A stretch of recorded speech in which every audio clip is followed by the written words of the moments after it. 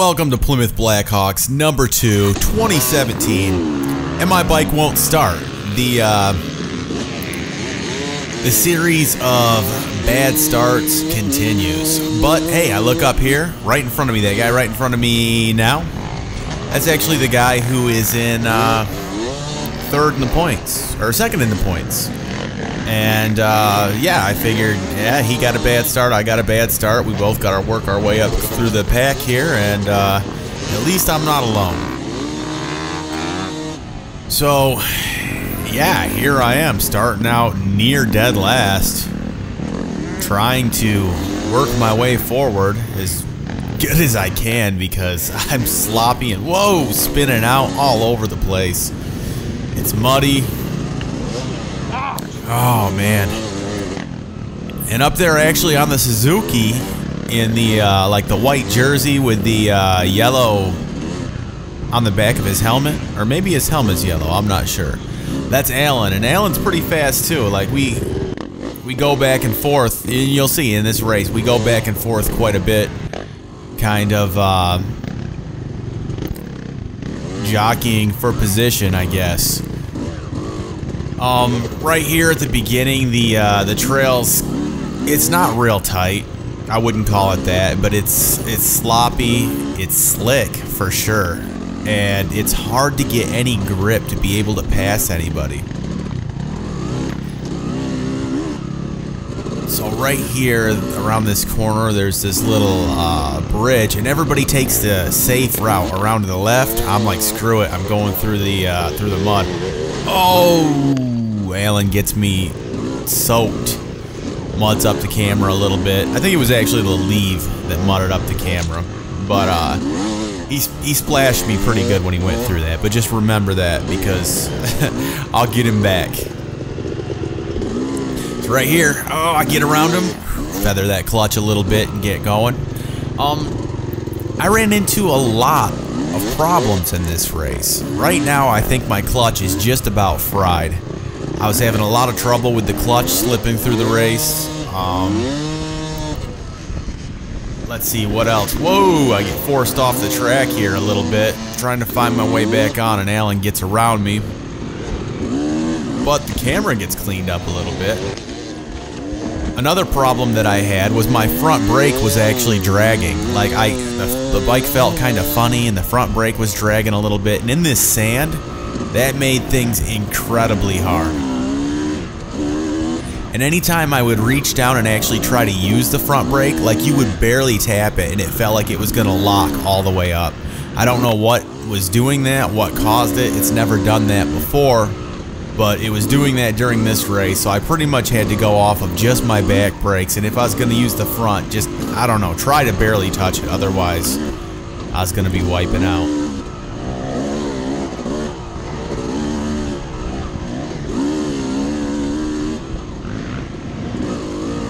This race, it had rained like the days ahead of time, and I heard they got like 3 inches of rain, but surprisingly, and I mean, I guess it shouldn't be so surprising because this place is mostly sand, but the soil handled it really, really well. I mean, it really wasn't as muddy as I thought it was going to be.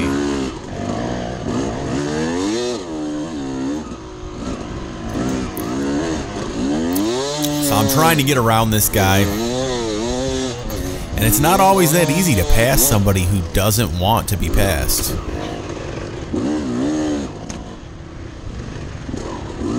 This little section right here was always fun.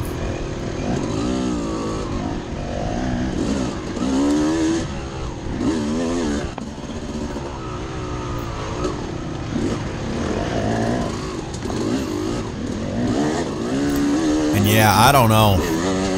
I was planning on riding the, what's it called? The Jack Pine Enduro this weekend.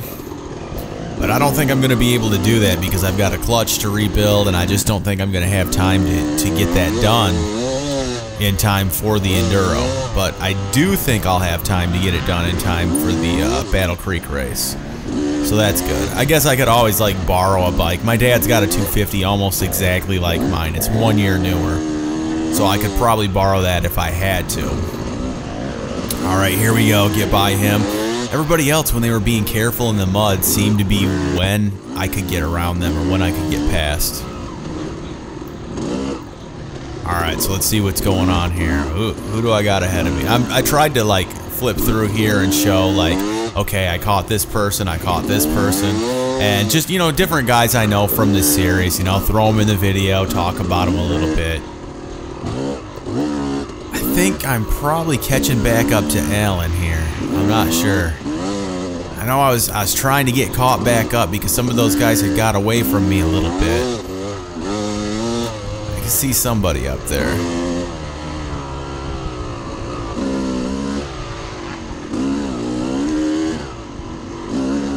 Yep, that's him again, I think.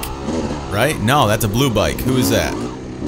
I don't know who that is. That's just somebody else I'm catching and having to work my way through.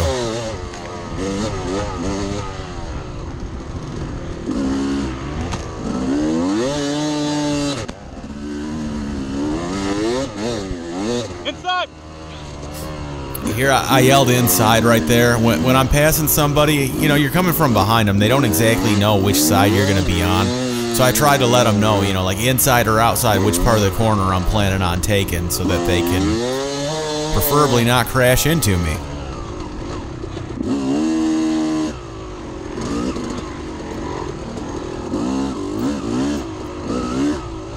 Now before this race I was feeling pretty good. I've been working out relatively hard. Oh, here we go. I caught back up to the pack and there's Alan. He's in with them again. And, you know, I was working out pretty hard, getting myself in relatively good shape, and I did. I came out and I felt great. I want to say through every single lap on this race, I felt pretty good. So for the 2 hour, good. The problem is, this race went over 2 hours for me, and the last lap was pretty rough. Alright, so here we go. I've got not only him, but there's like, what, 1, 2, 3, like 5 people in front of him. So we're working our way through, and look at who's that up ahead. That's Tyson. Tyson's a family member of mine. He was riding the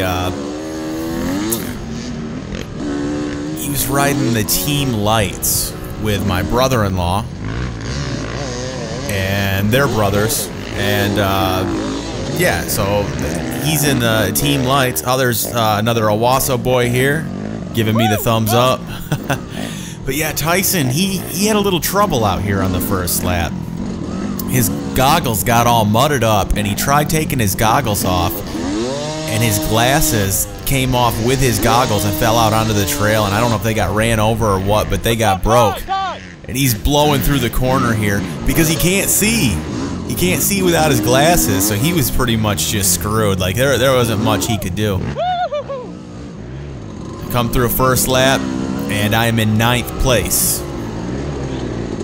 From here on, I don't remember what place I was in. I don't even remember.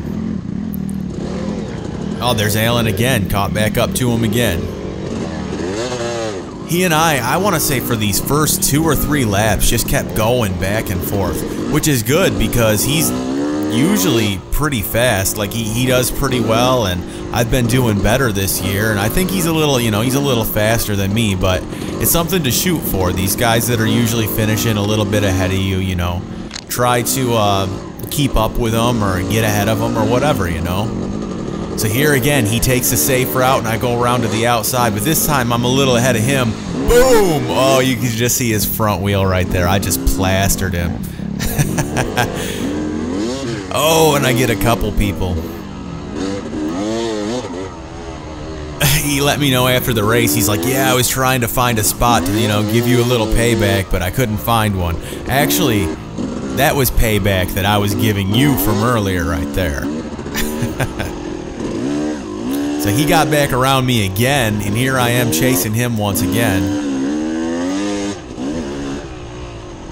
And that's a lot of fun. I like getting to know the guys in the series because, you know, you're racing against each other and you're like, oh yeah, that's him, you know, and you go back and forth, and I don't know, just jockeying for position with guys in your class. That's what's fun to me, and that's what it's all about. I'm glad I'm finally fast enough to be able to do that somewhat now.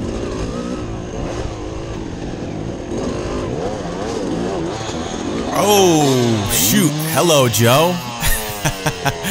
It's Joe McNeil. It looks like the fast guys are catching us. I heard him behind me, and I went out to give him some room. And I think what happened is I got out in the loose stuff and kind of drifted back in on him. We tapped handlebars and went down. It happens. I burned my leg on my pipe a little bit, my knee. Got a few marks on there today, but no worries. I worked for like 10 years as a welder, so burns don't really bother me all that much. This area right through here was sketchy as can be. Like, I always felt uncomfortable going through here. Goggles. So I pull up, and Tyson, he's done for the day because he doesn't have any glasses and he can't see. So I toss my goggles there. My glasses, I'm done. I lost them. Throw on a new pair of goggles, and then Cal gets by me. Oh, and here's another thing that wasn't working. My Rekluse wasn't working because the clutch is going. I'm hoping it's not my Rekluse that's actually going. Oh, here I get by Cal again. Woo! Caught back up to him. But yeah, with a fresh pair of goggles, you know, I can get going again. And yeah, the clutch was acting up, the Rekluse was acting up, front brake was dragging. What else? There was a bunch of different things that I was having issues with the bike. Come through, do another lap. I don't even remember what lap this is. I don't know what place I was in. I just kept on going.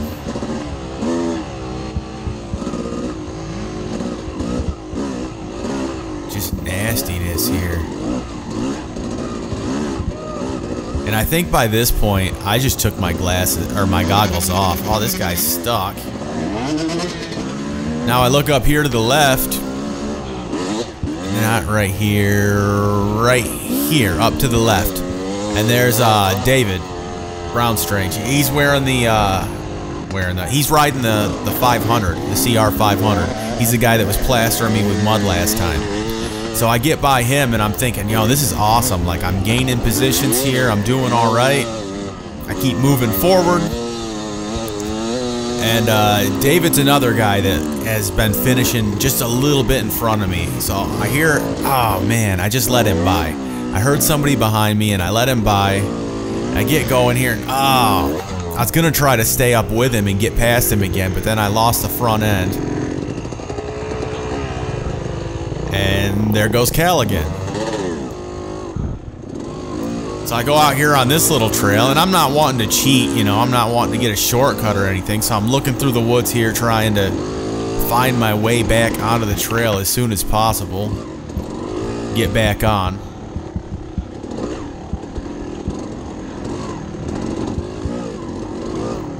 And you come up through the woods here, and you can hear people revving and stuff. There's a mud hole.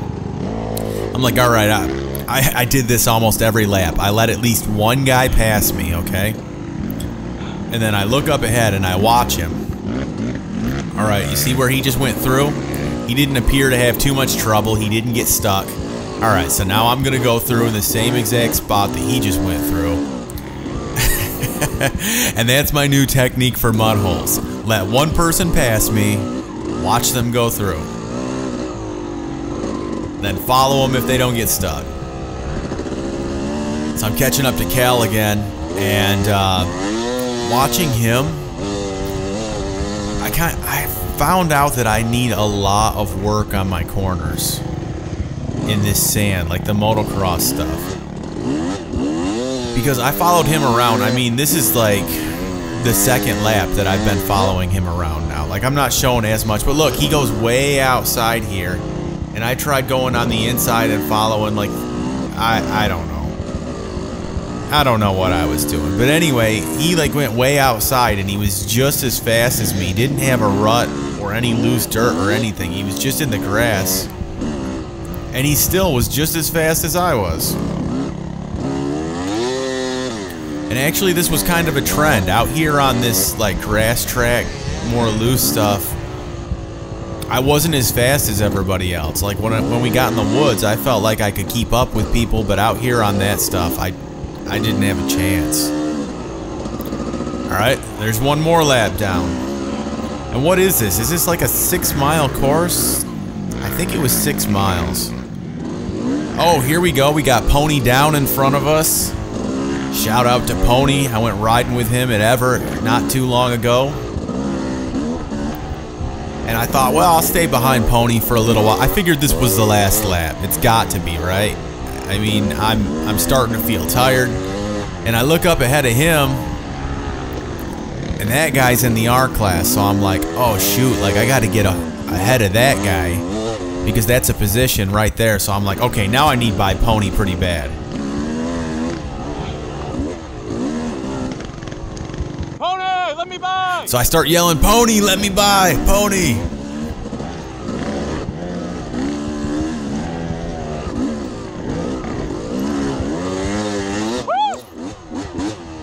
All right, I'm by Pony. There's a guy in the R class right in front of me now.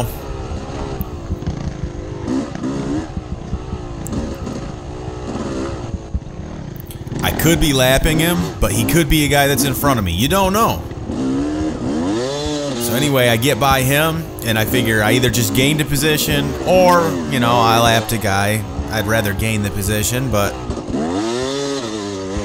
whichever. If there's a guy with an R on the back of his helmet, I need to get by that guy.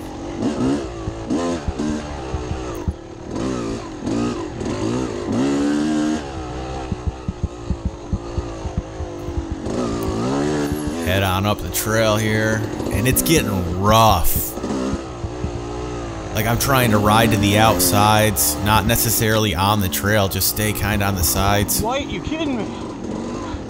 Can't be white. I get the white flag and I'm like, you've got to be joking, there's no way. And I think when I went and checked the times at the end and I looked, I think actually I was at 2 hours and 1 minute is what the time said. So actually, yeah, I think I was past my 2 hours. I don't think I was actually supposed to do this last lap, but I got the white flag, so I'm gonna keep going. And here I get all crazy in front of these people. I almost wipe out. Yeehaw! Oh man, so I decided on the last lap that I was just going to ride relatively slow and easy, try not to crash because I'm exhausted. And if anyone that's in my class, in the R class, gets past me, that's when the race will be on. So I'll just conserve energy and just keep chugging away nice and easy. Somebody gets by me, that's when I'm gonna race. So anyway, at the end I trophied. I got 6th place. I think I actually gained 2 positions on the last lap, one from somebody giving up and the other from actually making a pass on somebody. So there we go, 6th place. It's my second best finish that I've ever had. It was a good race. I had a good time. I think I came in prepared, and I'm feeling good about it. I'm happy. You could tell. See that smile?